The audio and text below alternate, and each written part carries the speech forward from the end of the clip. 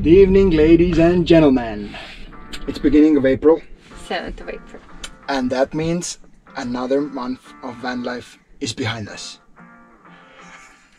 And like always, we're gonna do a little wrap up. We're gonna talk money.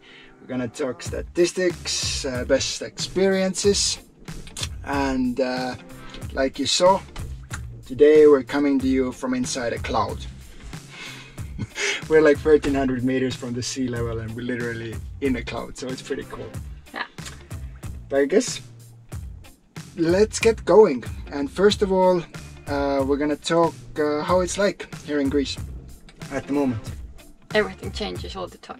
Yeah, you know, corona restrictions.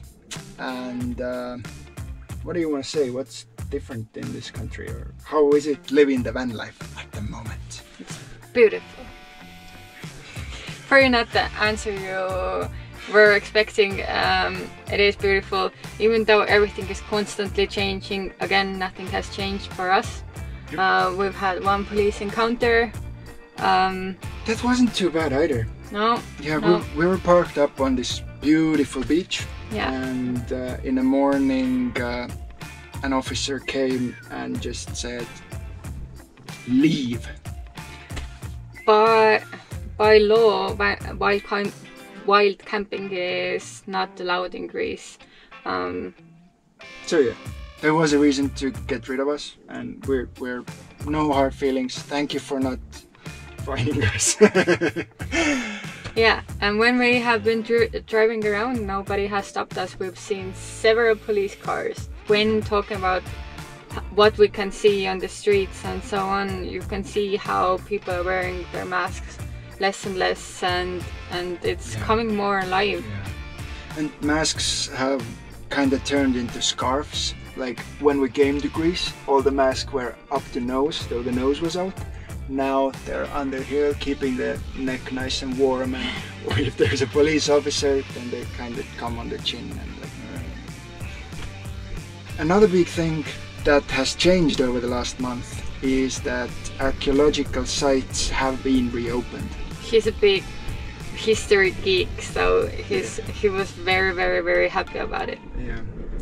I grew up with wooden swords running around and playing that. I'm Achilles! Where's my Hector? About the archaeological sites, it turns out that you have to pay for them. Yes. Unless you're from European Union and under 25. Then it's free. 25 doesn't count. You have to be under 25. I've been trying to lie him into being 25, and that's how we found out that 25 doesn't count. Yeah. The ladies are usually quite nice, but they will ask for your passport, especially if you're almost 2 meters tall and you have a big beard. Hey, mask covers the beard. I still wear a mask. So maybe it's the bushy eyebrows then.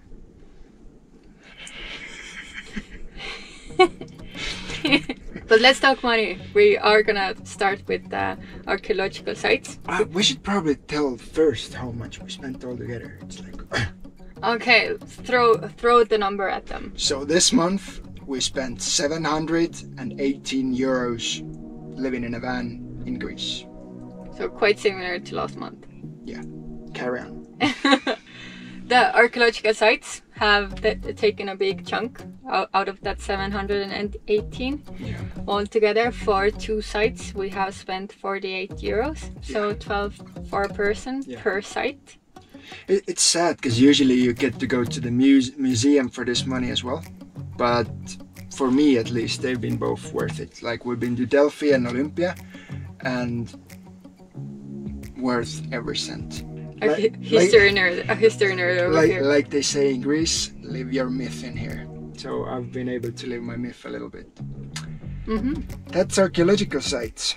And although the whole sum was quite similar to last month, there's been big changes. Mm-hmm. We spent way less on repairing the car.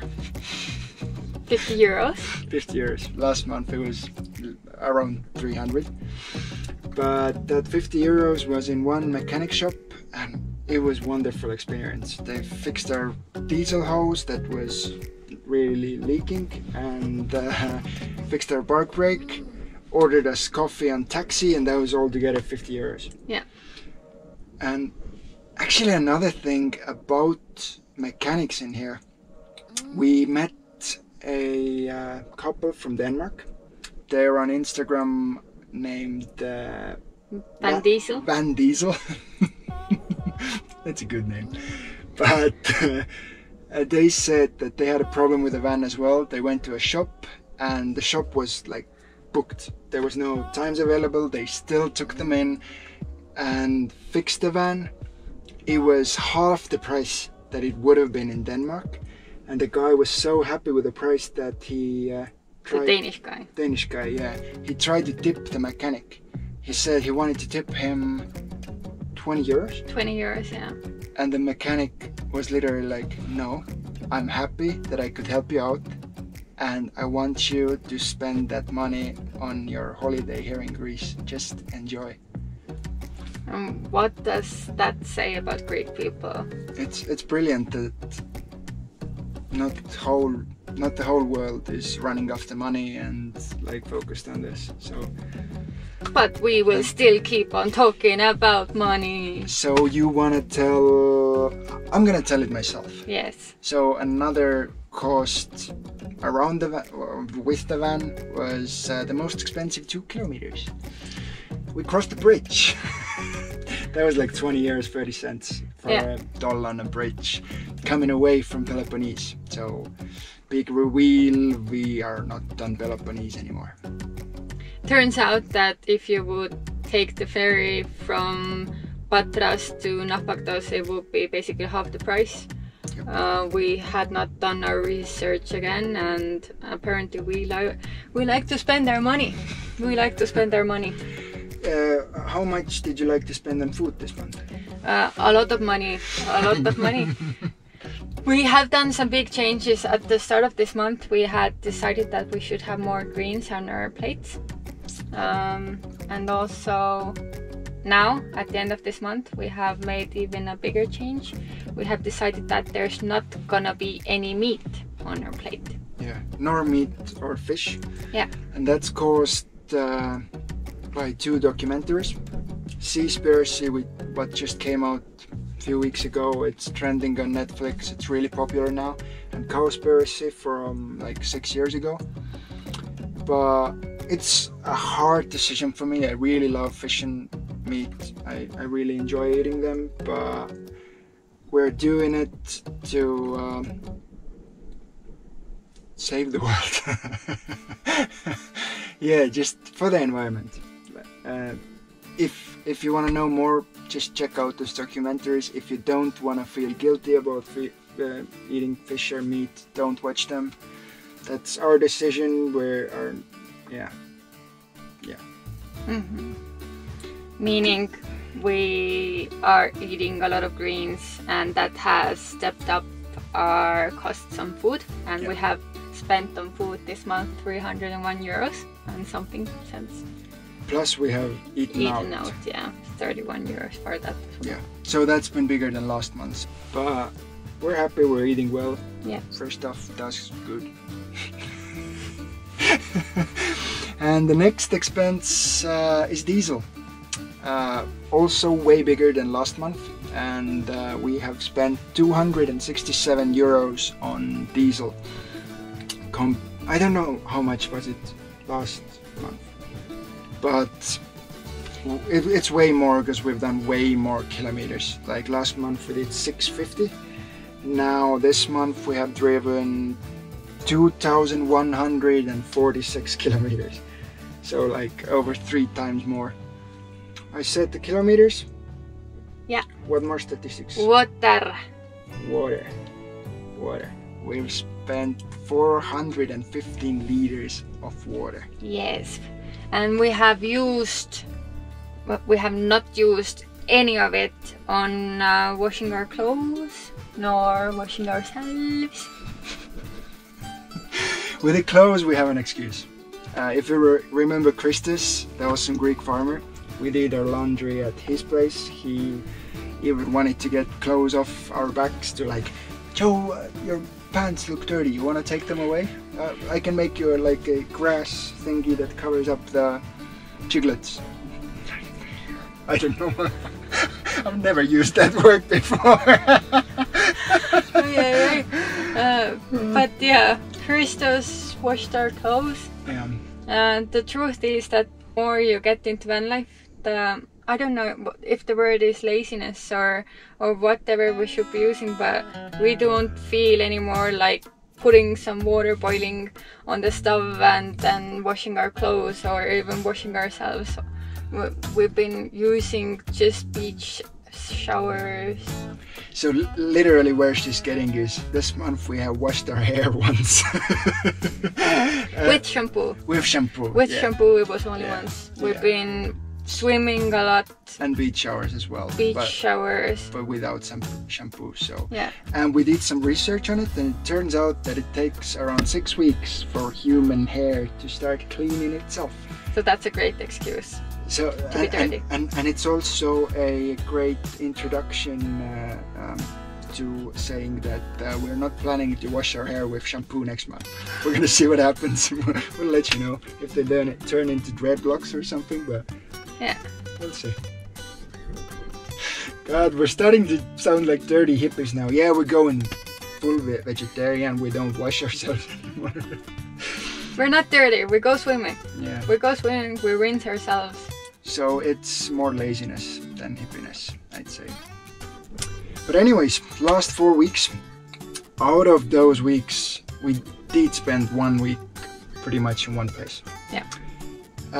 There was an Estonian couple who contacted us and was hoping that we could build a irrigation system for their beach house here in Greece. Because they are in Estonia and they can't come here. They're stuck over there, and sadly the postal services from Estonia to Greece took forever and the keys never reached us. They said it would take max 2 weeks. 3 weeks later we went there and they said it's gonna be at least another week, and we didn't have that time to just wait and sit on our asses. Our plan is to be in Turkey by the start of May.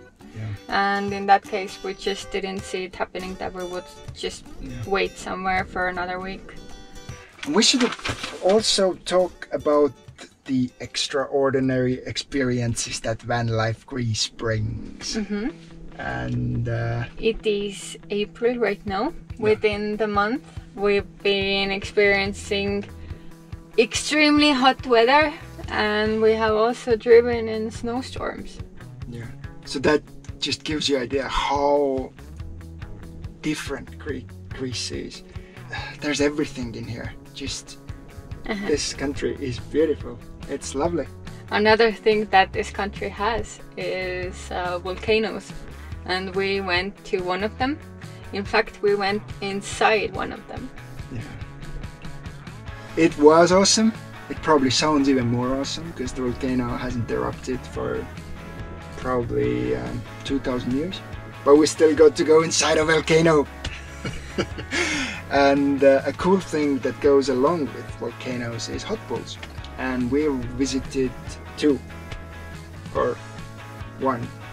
Because the first one wasn't really hot pool. It was cold. It was a cold pool. Yeah. The view was great, but the experience was rather horrible. The second one was great. The second one was awesome, yeah. That was yesterday. And it was located at Hot Gates, Thermopylae. So that's the place where Leonidas and 300 Spartans fought off or held off the Persians until they got betrayed. History. Another really cool experience is that we have been given 77 free oranges by various Greek people. And it might seem like I was looking at the notebook at the moment, reading what has been given to us, but I was actually looking at the oranges.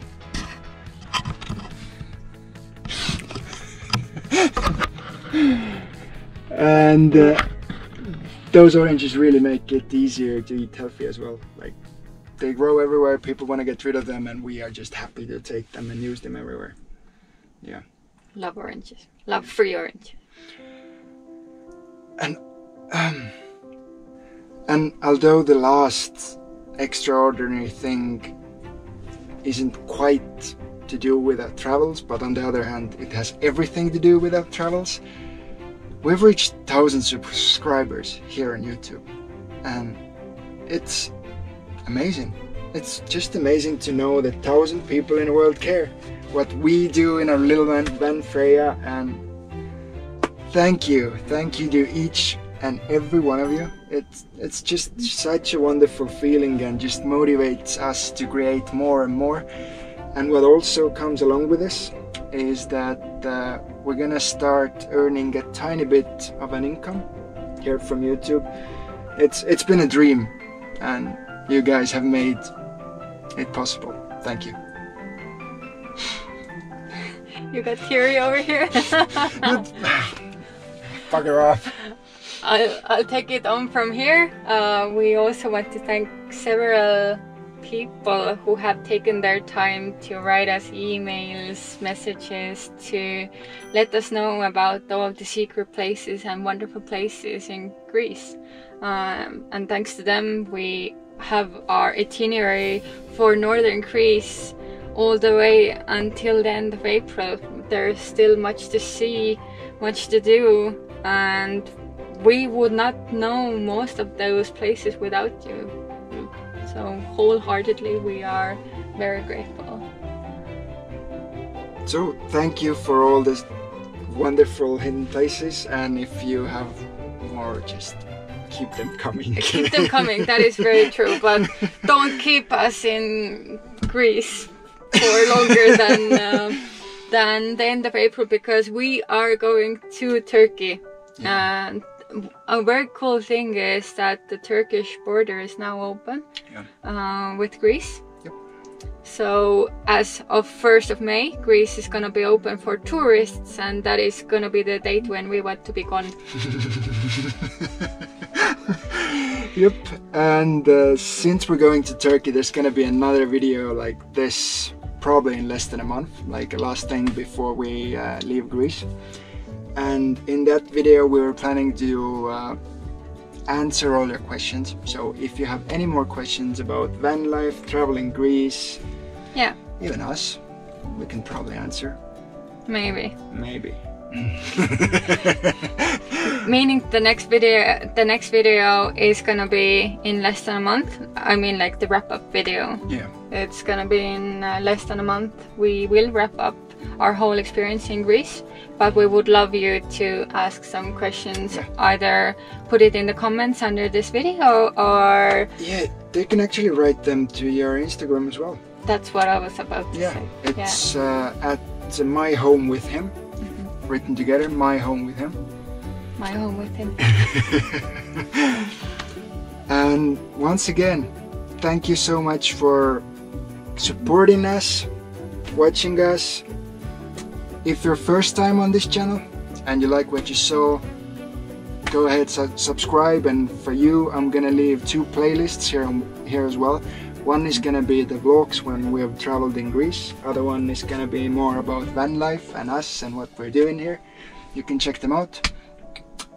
And we will see you on Monday.